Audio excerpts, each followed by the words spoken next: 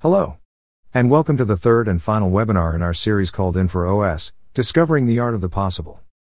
Joining us on today's webinar are David Zeman, a channel account manager with Infor based in Prague, James Harbage, an Infor senior technical solution consultant based in the UK, and Kane McConnell, the managing director of LLP Technology in Luxembourg, a part of LLP Group. For those of you who have been with us for the previous two webinars of this series, welcome back. We hope you've enjoyed the previous sessions, and hope you'll find this session informative as well. I'll now turn it over to Kane McConnell for today's session. Infor OS, Integrations Made Simple. Let me start actually by introducing LLP Group for those on the call that might not be familiar with us. LLP Group has been around for about 25 years, a little more than 25 years, as a multinational consultancy and a systems integrator.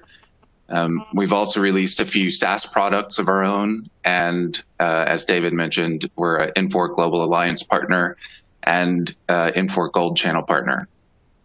In the last couple of years, we recognized a real need to build and consolidate a group within our organization of technical consultants to focus on the core Infor platform, Infor OS, and as well as extend our capabilities into integrating customer and third-party systems with Infor solutions. So we formed LLP Technology, which is now the 10th company in LLP Group. Our main office is in Luxembourg. We have a distributed team of technicians and developers and solution architects throughout Luxembourg, UK, and Hungary, and have plans to ramp up additional staffing over the next year. In addition to focusing on the technical aspects of Infor implementations, we regularly partner with Infor to develop new connectors, accelerators, and integrations with third-party platforms to satisfy needs across a particular industry. So for example, we're just beginning a project focused on tailoring Infor's Cloud Suite EAM with a focus on fleet management. We're also developing a new RESTful interface for Sun Systems Connect, which will allow Sun Systems to work with other RESTful endpoints like Coleman, Data Lake, Mongoose, as well as any third-party systems that utilize REST APIs. Because of our alliance with Infor, our own experience and our reputation with our customers, we also identified a second need to extend our technical support services to a more comprehensive managed services practice. So that's a new part of LLP Technology as well. So now that you know who we are, let me take a second to introduce myself as well. I came to LLP Group about a year ago after many years of working in multiple industries, and about the last 6 of those years in executive management. So I played a key role in the formation of LLP Technology as a partner, and I'm now the managing director. In the last 30 years of coming up through different roles and industries, I've witnessed tons of technological innovations, as we all have. Keep in mind, the web browser didn't exist until 1990. Speaking of which, does anybody remember the name of the first web browser? Let's put that question up and see if your brains are working yet this morning. Give you a few moments to get your answers in. While we do that, you know, when we think about where we were with business technology just 30 years ago and think about where we are today and the capabilities of a platform like Infor OS, it's amazing to consider the pace at which we're able to innovate. You know, today we're no longer looking for ways to read textual layouts on screens. We're leveraging technologies like machine learning and robotic process automation and predictive analytics and IoT and things like that. And the pace of innovation is getting even faster, and the pace itself is becoming even more critical for businesses. Now let's get back to our question. The name of the first web browser, let's see how you did. Pretty even distribution there between, a lot of you think Netscape Navigator. The first web browser actually was World Wide Web. It was developed in 1990 for the Next computer at the same time that the first web server was ever built, and then later introduced at CERN in March 1991. So that's a tricky question there. So I mentioned the pace of innovation and how the pace itself is becoming even more critical for businesses. At the World Government Summit in 2015, Klaus Schwab gave the opening day speech saying that we're no longer in the age of capitalism. It's no longer access to capital or natural resources that drive competitiveness, but talents and innovation that are creating a tsunami of change in industry. Go-to-market strategies have to be keen, they have to be quickly executed. It's no longer about being the biggest fish, but about being the fastest fish. And without getting too deep into theories of hydrodynamic propulsion, what does it take to be a fast fish? Well, we need elasticity and we need agility. These are two critical characteristics found in some of the fastest fish in the ocean, like the sailfish, known to clock speeds at 110 kilometers an hour. Now, in the previous sessions with James, we looked at how Infor OS and cloud suites are built on Amazon Web Services, which provide tremendous elasticity to the platform, giving the ability to instantly and infinitely scale to the demands of your workloads. And today we'll see the agility of the platform. What exactly can we do with all the tools and components of Infor OS? Even more importantly, we'll see how to turn complexity into simplicity by shifting systems and processes to Infor OS. Now, why do we care about complexity? As Richard Branson is known to say, complexity is your enemy. Your business may have built up complexity over time, possibly inheriting bloat and inefficiencies from legacy systems or outdated processes, aging infrastructure. You've got disparate systems, which means information required to form data-driven decisions is scattered across the enterprise. Even evolving regulations and geographic expansions can impose complexity to your business as well. Well, if innovation is the new driver behind competitiveness, requiring speed and agility to be the fastest innovating fish, if you'll pardon the analogy, then simplicity is critical to our mission, because simplicity is the key to speed, agility, and innovation. So my goal today is to show some practical, real-world examples of how you can bring your entire enterprise onto Infor OS, leveraging all the elasticity and agility of the platform, and do it in a way that keeps things simple. Now, specifically today, as David mentioned, we're focused on integrating with Infor OS, bringing your line of business systems online with Infor OS. We've spent the past two sessions talking about the architecture and the capabilities of the platform, and I encourage you to go back to those sessions if you missed them and review everything James has introduced so far. I'd also encourage you to head to YouTube and type Infor OS in the search. It'll take you right to the new Infor OS channel, and make sure you start by clicking the subscribe button when you get there. Infor releases new content there, including video tutorials nearly every week. Okay, so we've got to take all the complexities of your business in your industry, all of your line of business systems, all of the Infor software you're working with, integrate it all together into one platform so your business can become the fastest fish. How do we do that? First, we start with a core business process catalog specific to your industry. We generally aim to cover at least 60% of business requirements with implementation accelerators and out-of-the-box functionality. And of course, we know that not all businesses are the same. You have unique processes that set you apart in your market, maybe even make you the leader in your segment.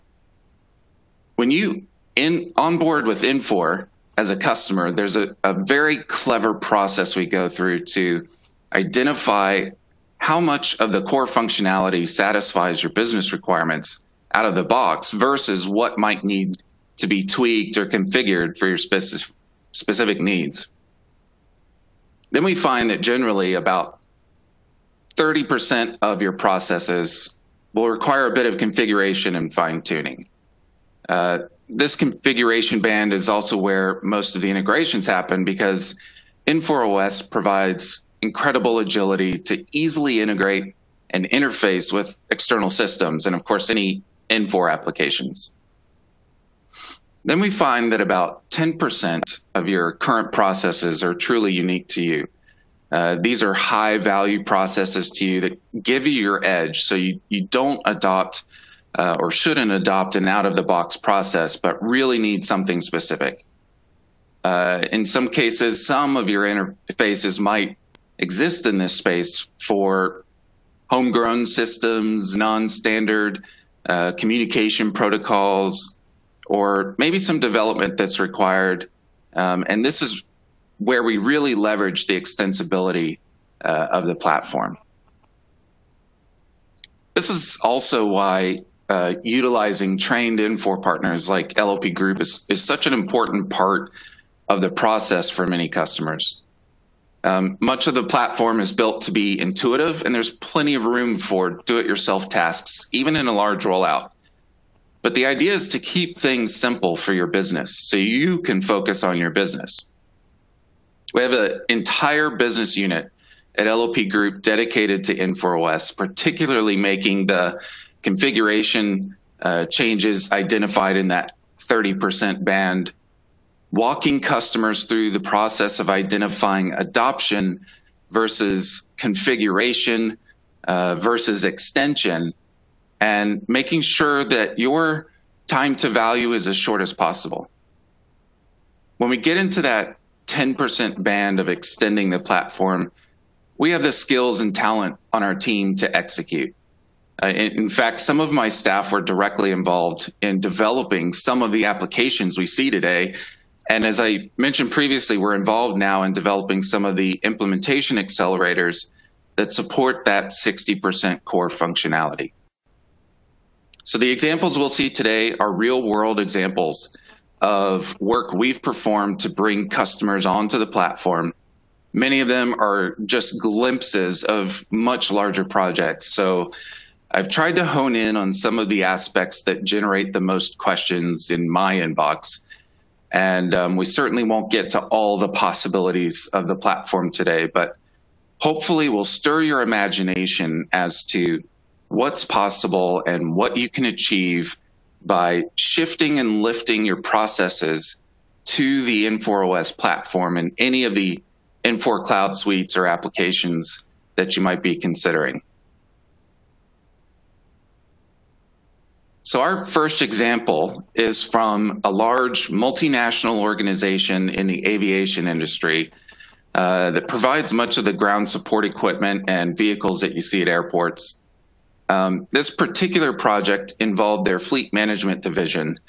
They needed to integrate their on-prem proprietary telematics system to share equipment status, condition, position with Cloud Suite EAM.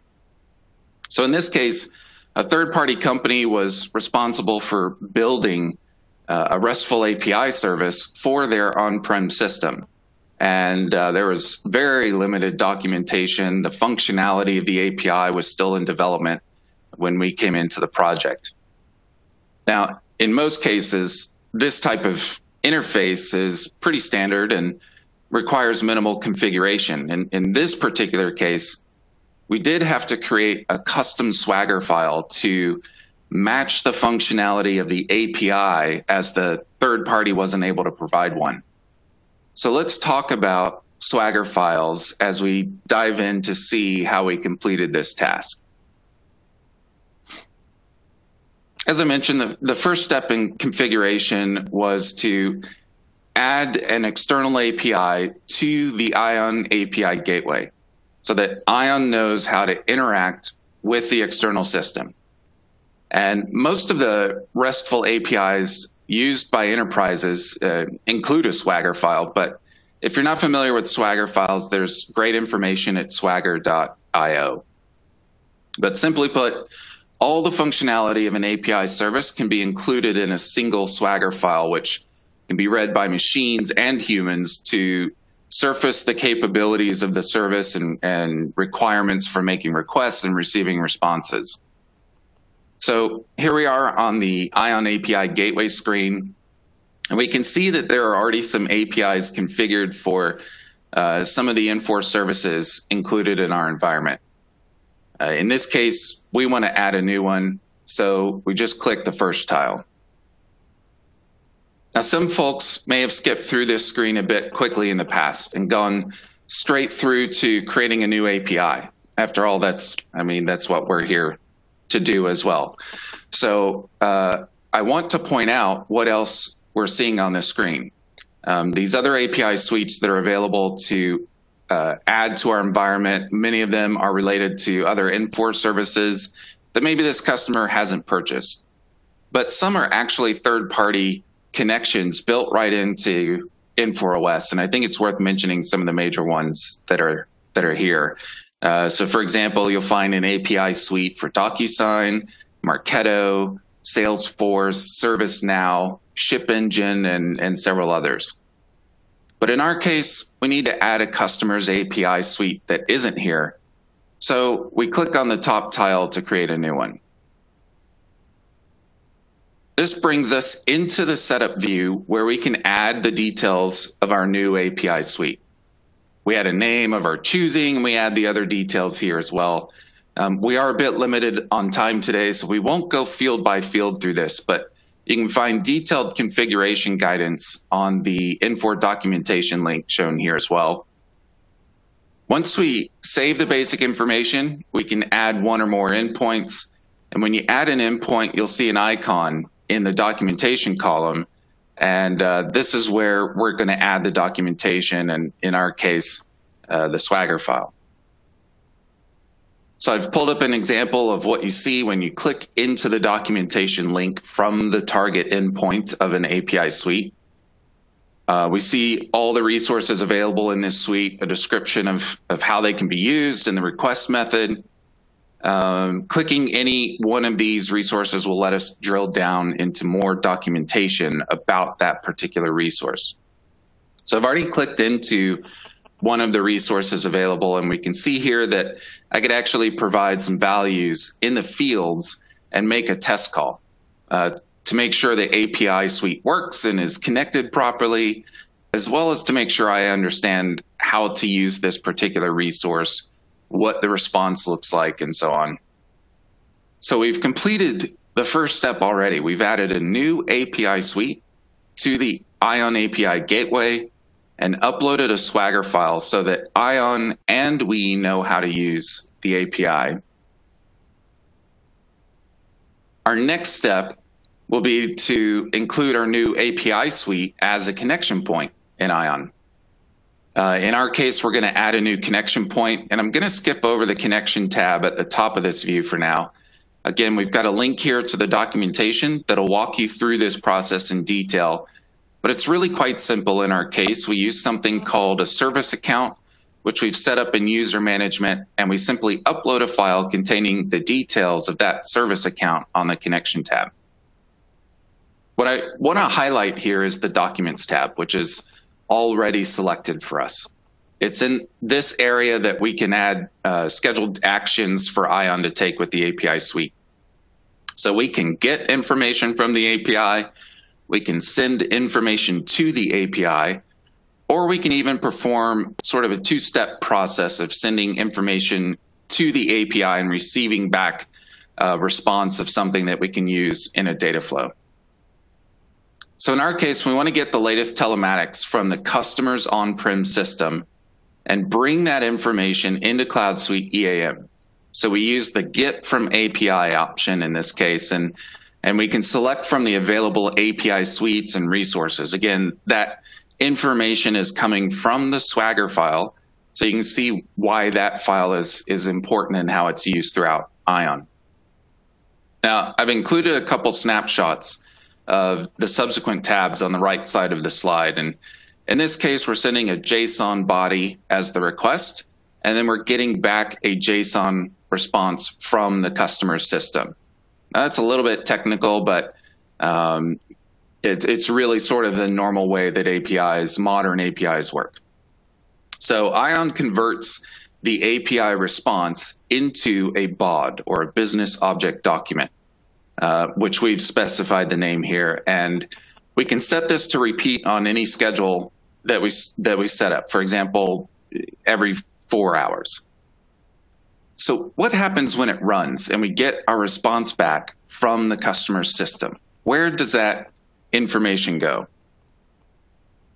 Under the hood of Ion, there is an enterprise messaging service, and it's this service that provides so much elasticity and agility to the platform and gives us a loosely coupled architecture in which we can easily link up systems, even if each of those systems knows nothing about the other.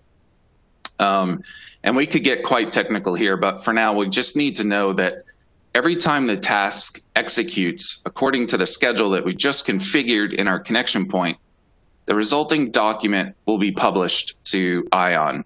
And we use a data flow, as we see here, to orchestrate where that document goes. So in our data flow, which you can see is quite simple, we've configured Ion to look for messages coming from the Ion API that are of the document type that we're looking for. And we route that to a mapping process, which I'll explain in a minute.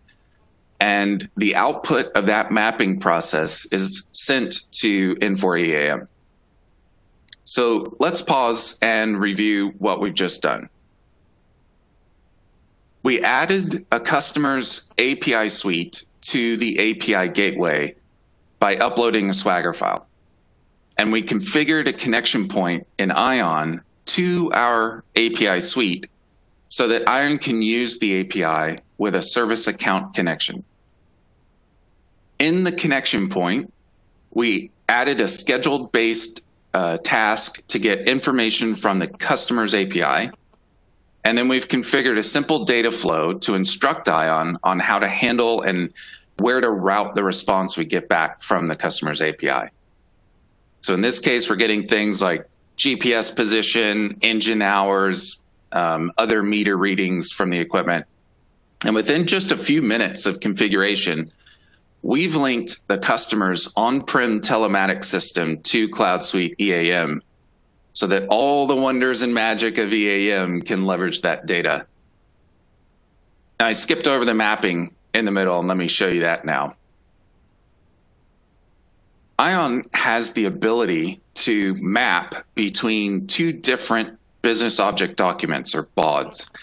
Essentially, we need the information coming in from the customer's API, which was built by a third party, to be transformed into a proper Cloud Suite EAM document so that EAM knows what to do with it.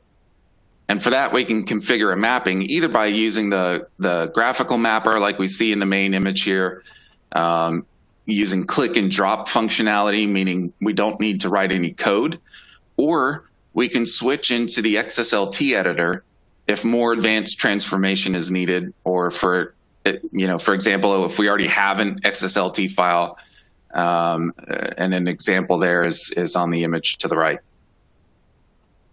We can also test the mapping by providing, in our case, the incoming information from the customer's API to be sure we've got the mapping configured correctly before enabling it to be used in active data flows.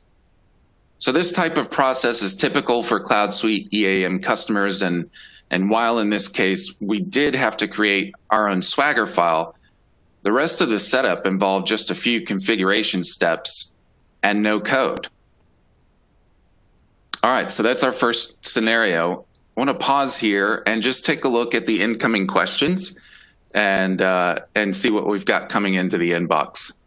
And just as a reminder, if you have questions as we go along, definitely send those in, and we're going to try today to get as many of them answered as possible.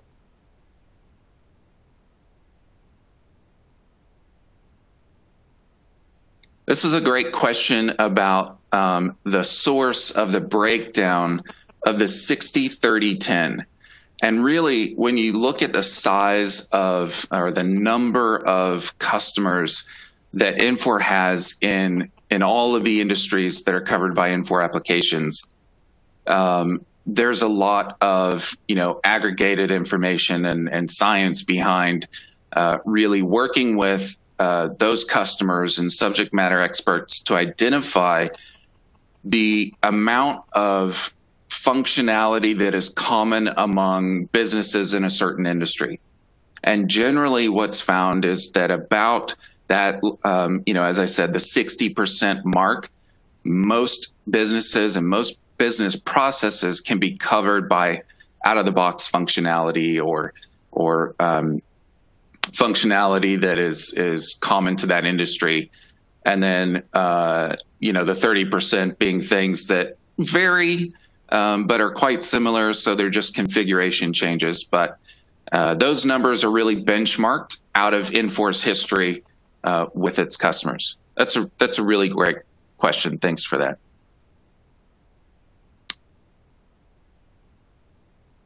All right, we've got more questions coming in. We're going to have a few more opportunities to jump into those. For our next real-world example, we'll stay with the same customer, but the scenario will be a bit different as there's a bit of code involved, but we'll see that the process is still quite simple. So the customer wanted to integrate Cloud Suite EAM with their suppliers so that when a purchase order is created in EAM, it's automatically sent to the supplier. When the supplier generates an invoice in their system, it's automatically sent back to EAM.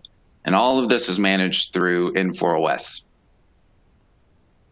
We refer to standard communication protocols quite a bit when discussing Infor OS, and there are truly many ways that Infor OS can connect with external systems. But in this case, the supplier system utilizes a lesser known format called CXML. CXML evolved out of EDI in the late 90s and is useful in e-commerce and procurement systems. The important thing to note, though, is that it is a different document type from standard XML. But just because an external system uses a legacy or a lesser known protocol doesn't mean that it can't be integrated with Infor OS and other Infor applications. Now, much of this integration would be the same as we just saw, so we won't go through the step-by-step again. But let's look at some differences in the data flow. So in the previous scenario, remember the data flow had just 3 steps. We receive the information from the API, it goes through a mapping process, and then into Cloud Suite EAM. There are 2 key differences to point out in our purchase order scenario. One is the fact that information is flowing a different direction, meaning this data flow is watching for a purchase order to be published from Cloud Suite EAM in order to send it to the API gateway and out to the supplier's procurement system. So the second key difference is that instead of using the graphical mapper, which won't give us the required CXML format, we use the Ion scripting module to transform our Cloud Suite EAM purchase order into a CXML document as required by the supplier. And then we send that CXML document through the API gateway to the supplier. There's also an additional tool used in this data flow. When the purchase order is published from Cloud Suite EAM, we use a filter to check to see if the supplier is the supplier we're looking for in this particular data flow. And if it's not a matching supplier, then we end the process. If the supplier is the one that we set this data flow up for, then the process continues into the subsequent steps. So as you can see across the row of icons at the top, we have many tools and utilities we can use in a data flow. And data flows are very flexible, so they can be used to orchestrate your data throughout your enterprise to remove the worry and the burden of trying to manually share information and sharing it consistently. And this is one of the key capabilities that allows us to take what traditionally could be a complex integration and boil it down into a tidy diagram with a few configuration steps. So let's talk about this middle step where we're using scripting. The scripting component in Ion is a fairly recent addition to Infor OS Cloud Edition and available in all cloud suites, and it's really powerful.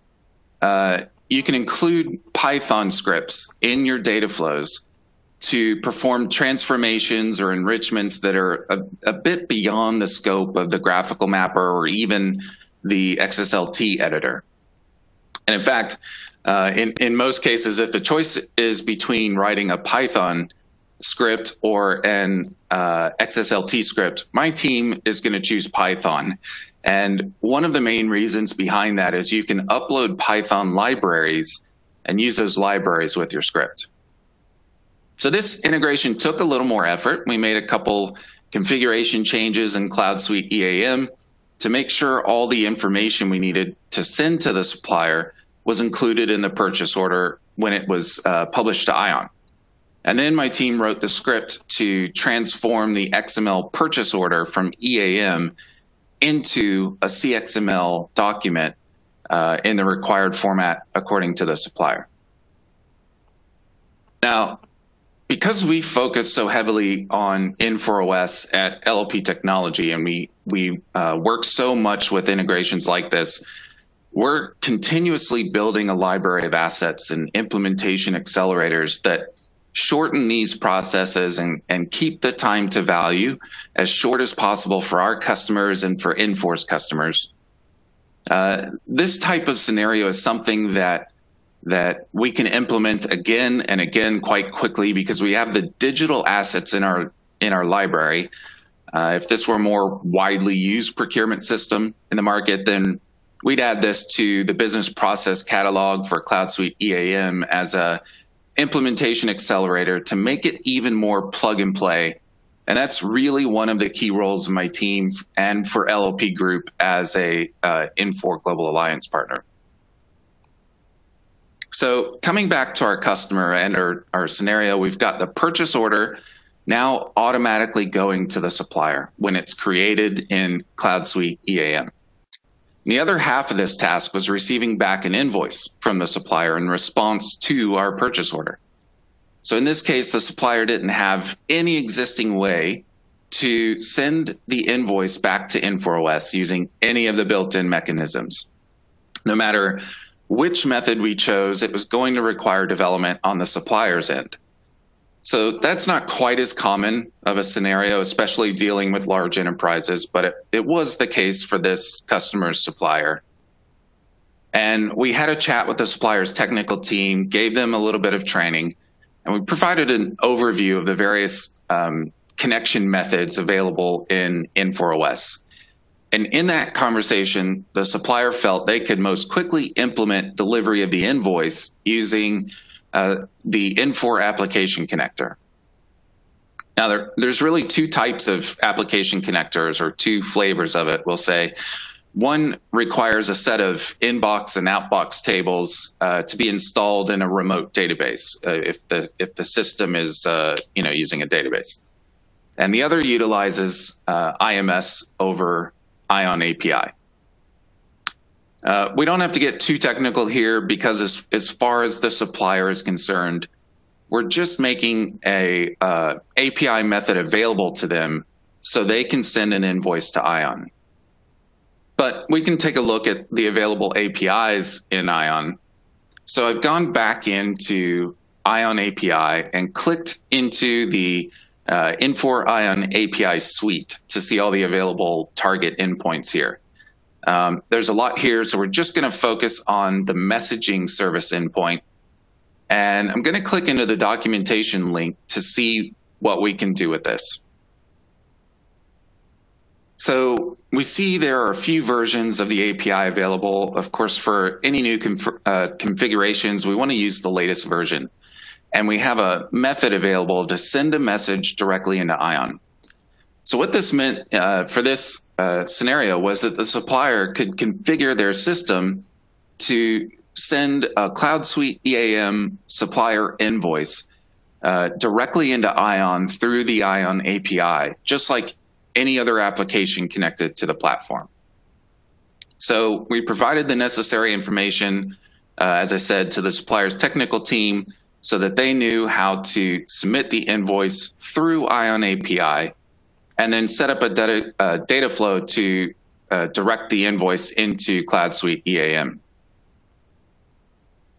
Now we see a couple more capabilities of data flows here. When an invoice arrives, we have the main invoice information, and then we have any number of items included.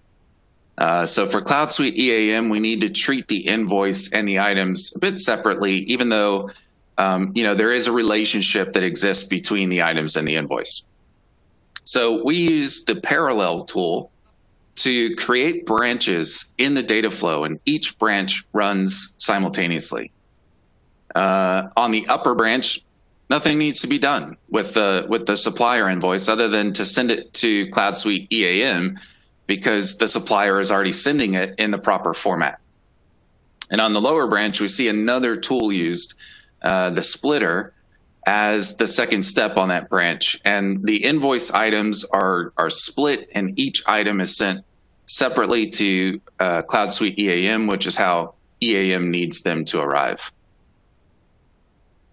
So we've seen yet another way to easily and quickly integrate external systems within Infor OS, and we've seen a few more elements of Ion, like using IMS via Ion API to receive messages directly into Ion. We use scripting, where we can upload and use the Python libraries and scripts, and running parallel branches and splitting items into data flows. What's more, we've made the customer very happy, as their procurement staff no longer need to exchange emails with the supplier and wait for responses. They simply create the purchase order in Cloud Suite EAM, and the corresponding invoice is automatically sent back to EAM from the supplier. All right, let's check back in with the Q&A box and see what we've got coming in.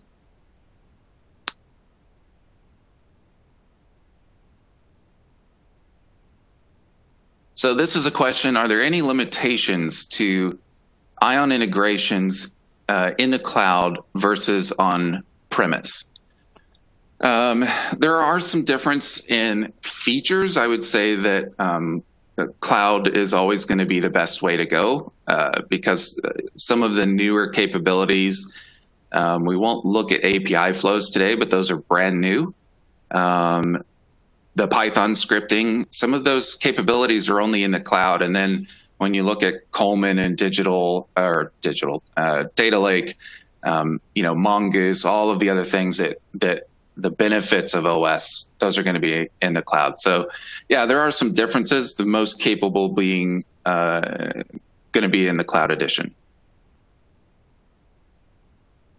We've got some also really good technical questions coming in about specific types of integrations or specific transformations and enrichments that you can do.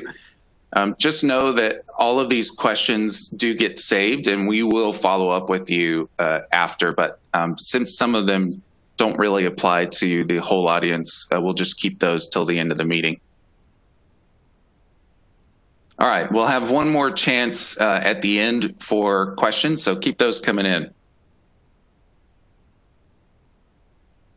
So our final example for today is going to break the mold a little bit, so to speak, and it's probably going to be quite interesting for some of you on the call today. The customer in this scenario is a company with a brand portfolio that covers multiple retail categories, from fashion to auto parts. Their brands are available through major retailers in North America and Europe, including Amazon and Walmart. And a significant portion of the sales for their flagship brand comes from the brand's website, where customers can buy aftermarket auto accessories.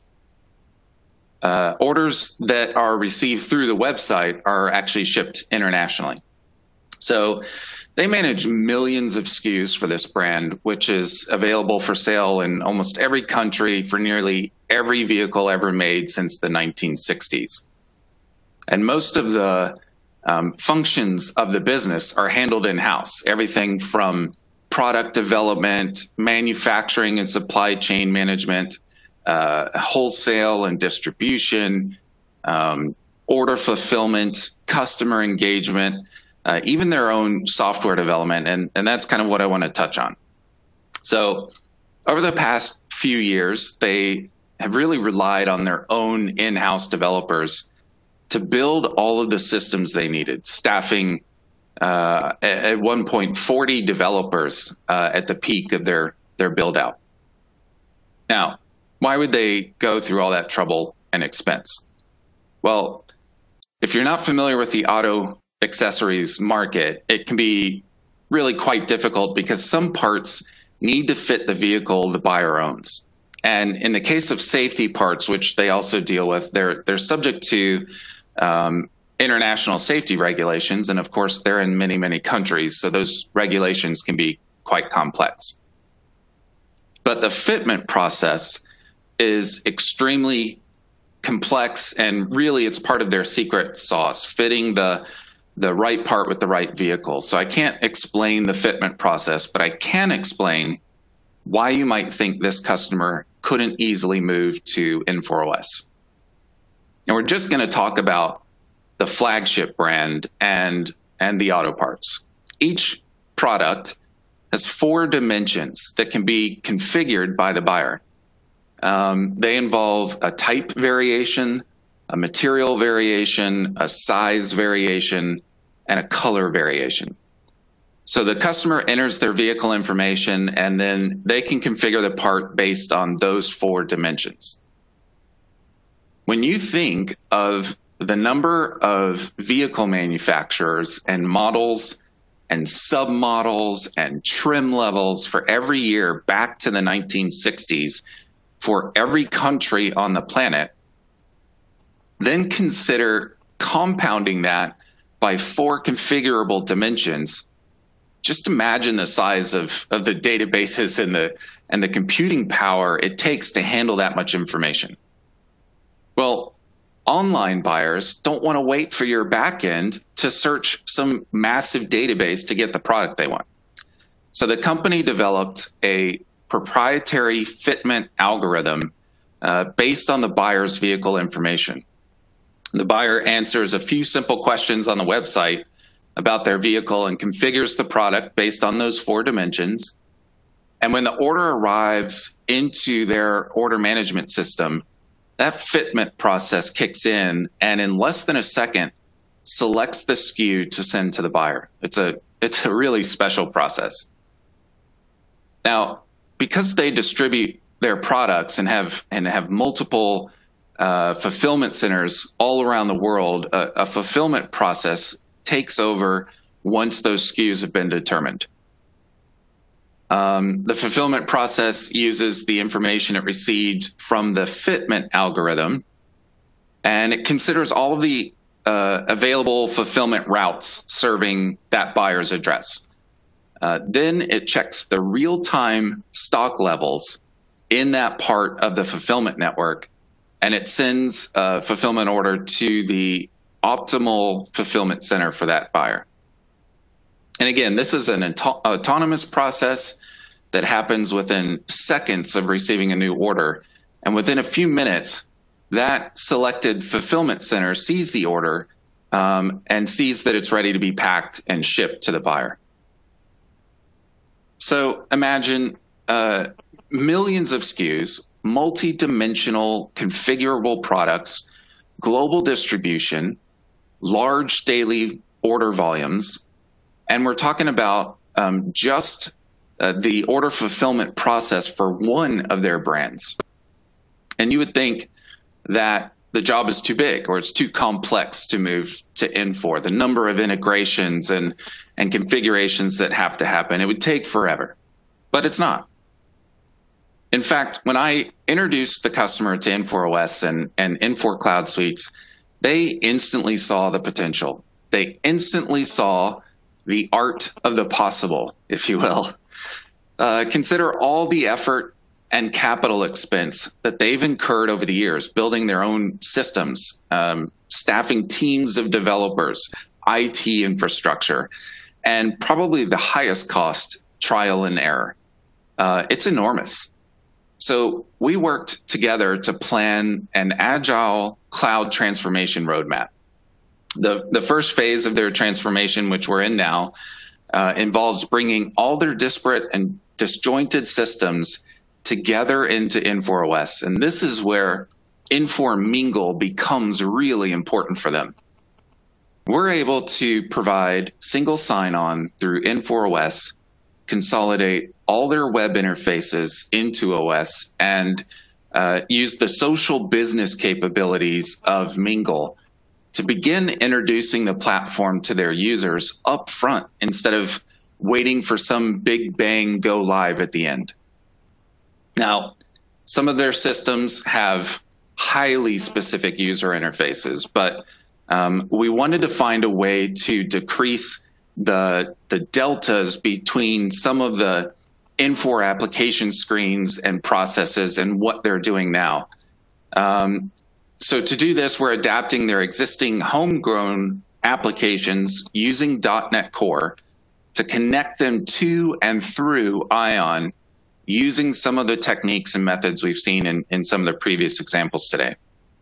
And this is going to allow them to leverage features like document management, data flow, data lake, API flows, workflows, and even in the future, Mongoose and Coleman, really the full capability of the platform.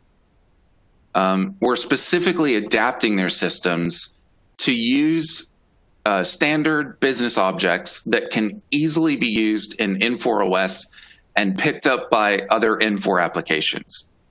And there are plenty of Infor applications on the roadmap. And as we shift and lift each segment of their business into the cloud, we'll be able to minimize the time to value because Infor OS as their core enterprise platform makes that possible. And now that I'm going to say it again, now that they've seen the art of the possible, they're becoming a much faster fish. And the current roadmap is bringing them through the last upgrade they'll ever need. It's a really, really great testament to the capabilities and the ease of integration with the platform with Infor OS. Let's dive back in and see where we're at with questions.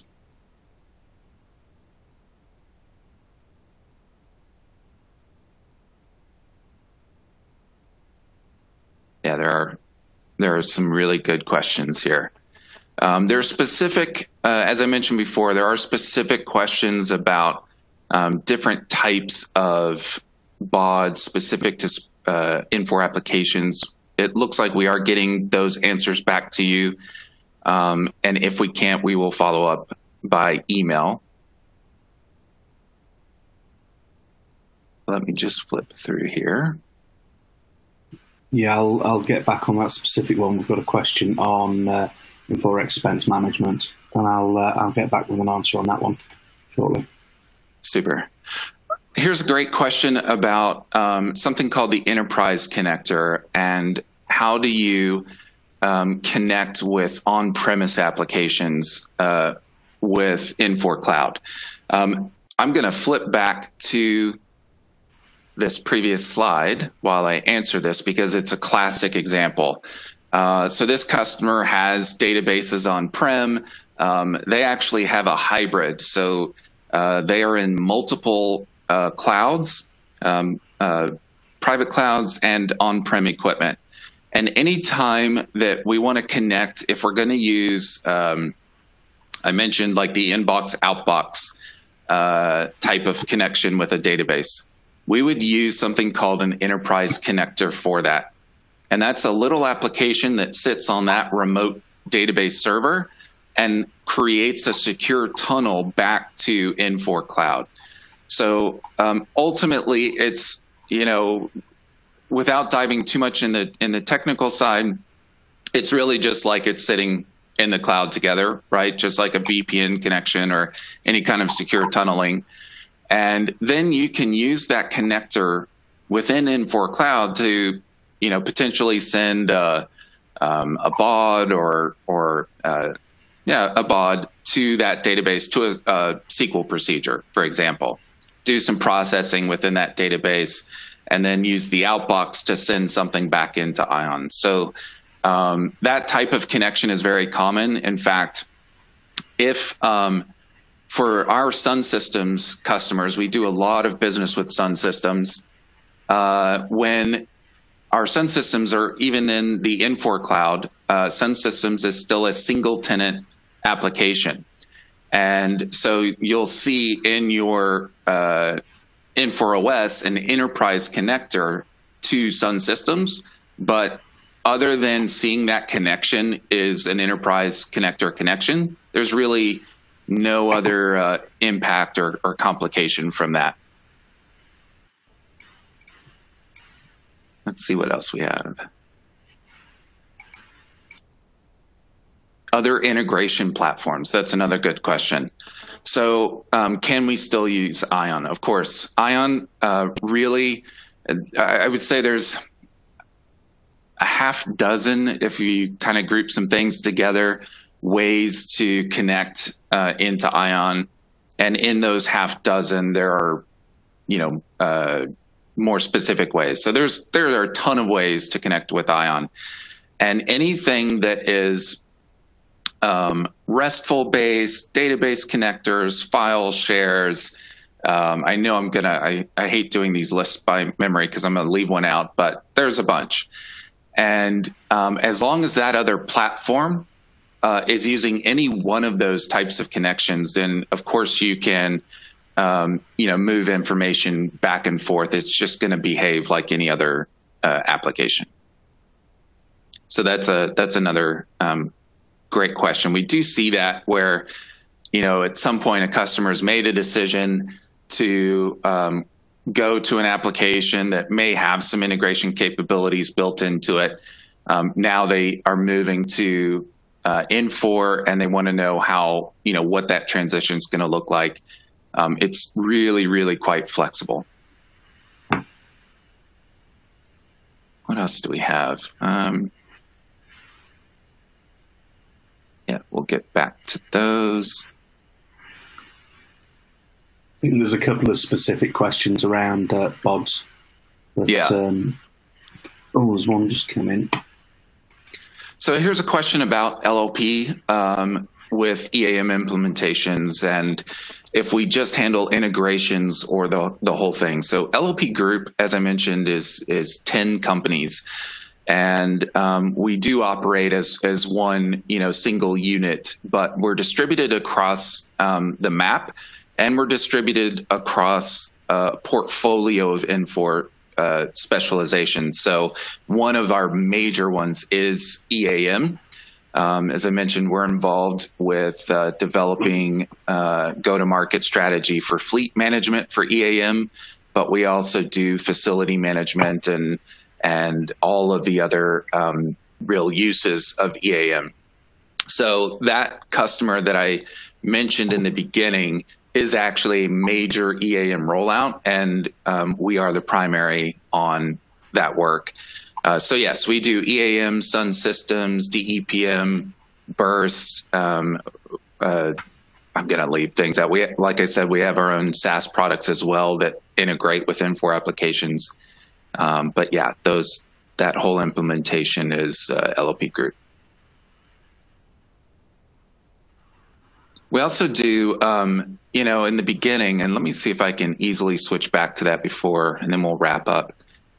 Let's get this slide back up here. So, there's a pretty good collection of cloud suites.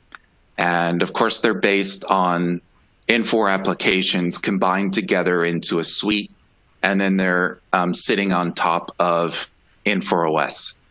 And where my team comes in really useful is that a lot of times we will actually partner with another partner.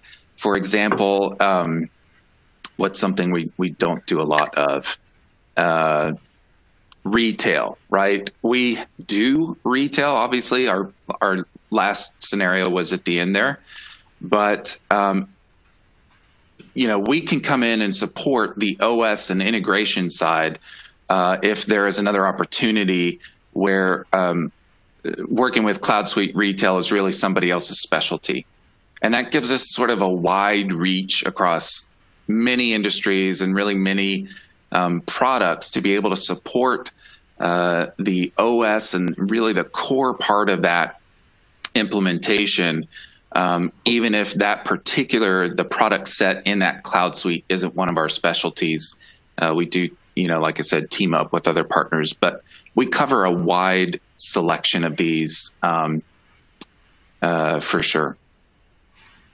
So we're going to run out of time here pretty soon. I think, as I said, we will follow up with you that have unanswered questions at this point. And at this point, David, I'll turn it back over to you.